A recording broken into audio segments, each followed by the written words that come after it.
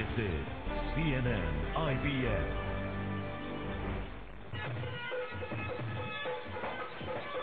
This is a common sight at Saharsa's red light area in Bihar. Dancers and musicians holding courts. But behind the smile, there lies a gloomy tale. The society treats them and others associated with the trade as untouchable. They aren't even allowed to share the space in the public graveyard. Desperation has forced them to bury their dead inside their homes.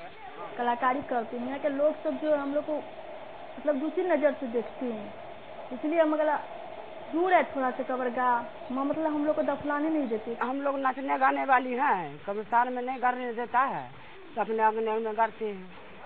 Almost every house in this red light area has got a grave in its courtyard, while a few have built mazars to mark the graves.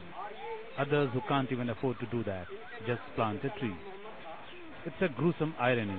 Despite housing the dead, the music doesn't stop.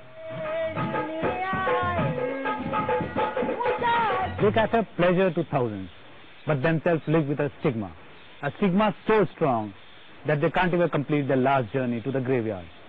They live within these four walls, work within these four walls, and get buried here itself.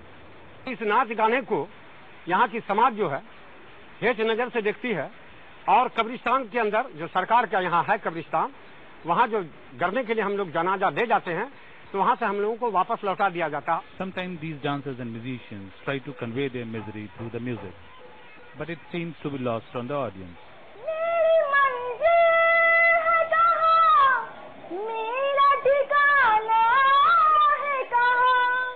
In Saharsa, Prabhakar Kumar.